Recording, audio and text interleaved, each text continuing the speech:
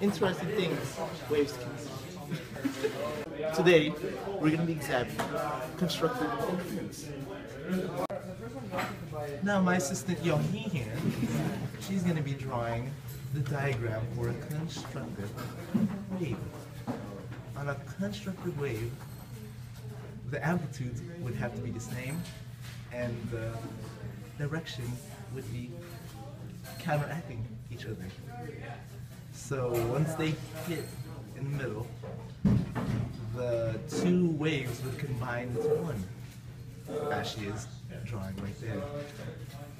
And as they split apart, they take back their identities and go back to what they were before. Yohee. Okay.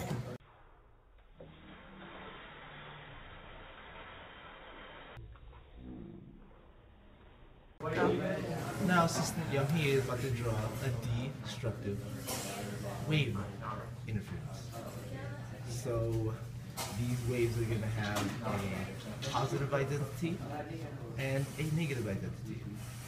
And once they meet in the middle, they will flatline because waves add up. And after she messed up a little bit, when we draw it, they will resume and continue on and have their normal identities once again. Assistant Yohee, clapping out. Yohee.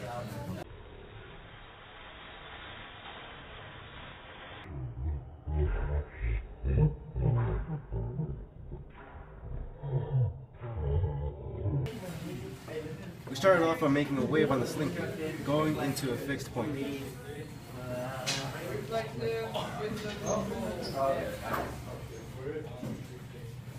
Once the wave hit the fixed point, we noticed that the wave didn't change its shape or direction. It didn't change its shape, only its direction changed.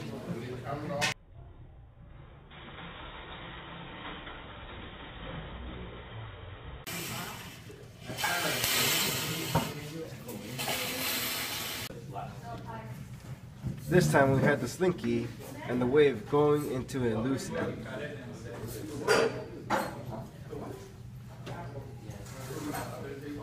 Once the slinky hit the loose end, it bounced back, and due to the loss of energy through friction, the amplitude was decreased.